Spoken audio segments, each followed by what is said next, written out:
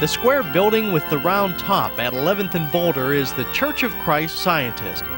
It's been here since 1923 and is a combination of two architectural styles.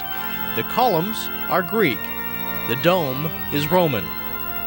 Inside the church, an old stairway leads up into the dome. Mark Childers likes exploring here. Watch your head. I can't seem to get too many people up here. But I think it should be a must for anybody that joins the church. They should be able to come up and see what it's all about up here and see how it's built. It's a wonderful thing. Rather than climbing around in the attic, most people would prefer this view of the dome from the auditorium, where natural light brings out rich colors.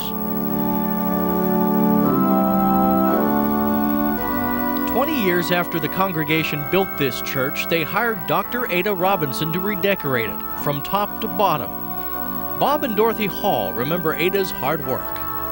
I think it's so interesting, that design that she made, because the dome was just plain until Miss Robinson went up there and put that design in. And the painters just didn't get the idea of what she was doing.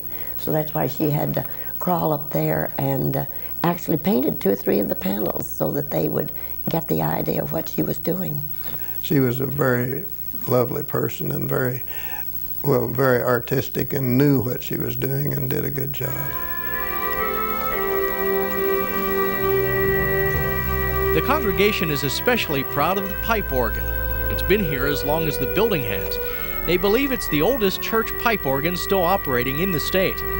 And when we added on to the instrument in 1986, we added a new console because the wiring over the years had gotten brittle. We also added more of the more recent sounds that are used in church music today. Therefore, you have this wonderful little pipe organ.